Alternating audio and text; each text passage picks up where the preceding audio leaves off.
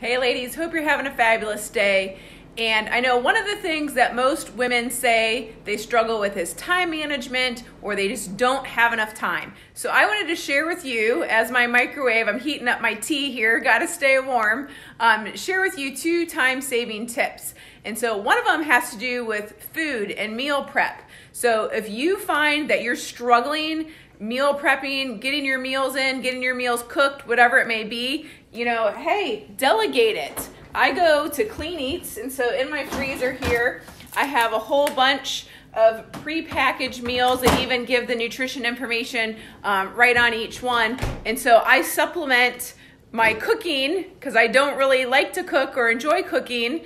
Typically I do it in the crock pot, but I supplement that with meals from Clean Eats. So I want you to think about, if meal prep or preparing meals is something that's impeding your progress, or you feel like it's a time suck for you, how can you delegate it? What can you do to make it simpler? Another one might be, instead of having to chop up your veggies, buy veggies that are already chopped up in a veggie tray, or that come in the bag in your local grocery store. So that might help you save some time to make you stay on track with eating healthy. And then the second one I wanted to share with you is just schedule it. Just put it in your calendar.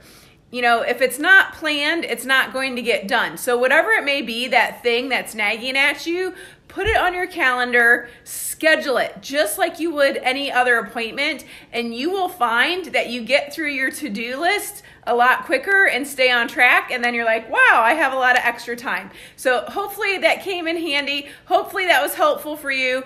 Give me a comment below and let me know if this was helpful, and I look forward to seeing you soon.